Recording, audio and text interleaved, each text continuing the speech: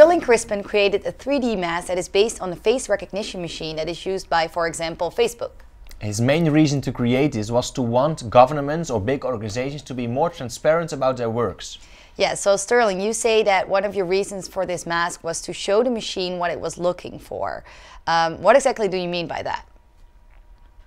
Well, instead of defeating facial recognition, I'm really trying to expose its inner workings and how it works. We're always being watched by algorithms and by machines, but it's all very invisible, and I'm trying to make this visible and tangible and kind of give it a body.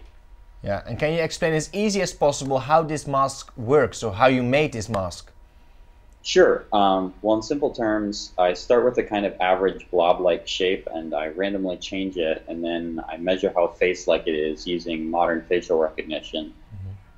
If the change that I made improved its face likeness, then I keep that change. And I repeat this thousands of times with many shapes which are combining together with one another, and over time they kind of evolve into a face.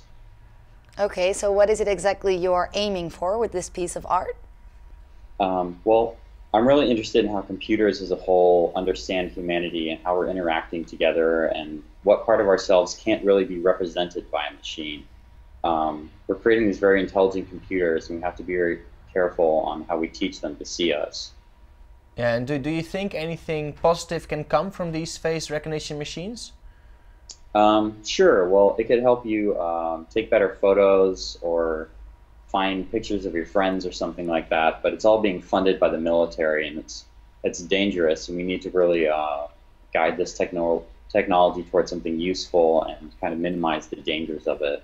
Okay, thank you so much, Sterling, for sort of opening up our eyes with this. And if you want to see more videos like this, check out IntoConnection.com.